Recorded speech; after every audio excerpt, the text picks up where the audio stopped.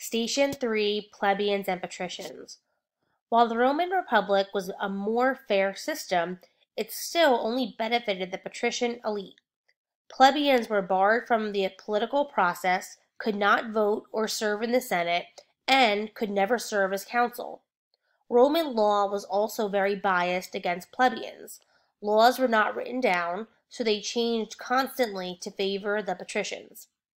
Plebeians eventually grew tired and frustrated with living under patrician rule, so in 494 BCE they began to organize their protest. Since 95% of Romans were plebeians, and as a result dominated the military, plebeian leaders decided to use this to their advantage. Known as the conflict of the orders, plebeians demanded more political power, or they would have no choice but to leave Rome. With the potential for an absent military, the patrician elite grew worrisome that this would endanger the safety of their city. Now we're going to go back to the station box. We're going to go to slide 3, and again, we are going to answer the blanks that are provided.